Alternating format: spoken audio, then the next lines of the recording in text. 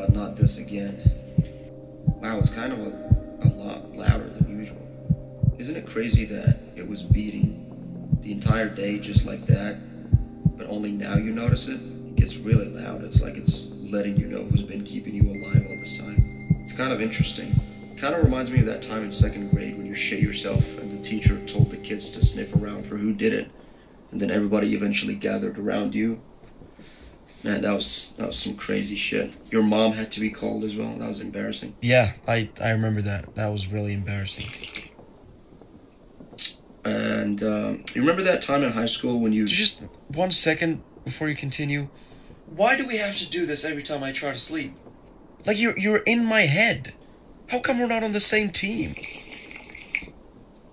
I don't know what to tell you, okay? This is just my job. Yeah, shitting yourself in 2nd grade, already been through that.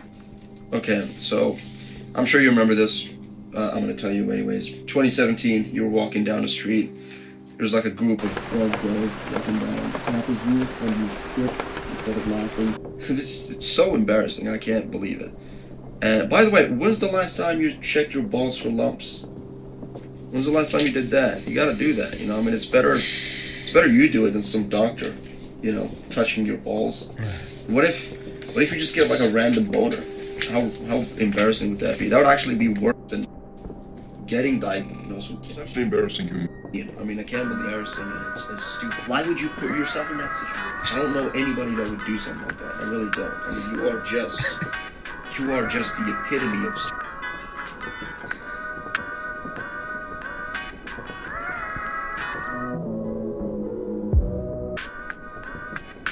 Make a lunch at home, but today I'm going to show you, obviously, I can't...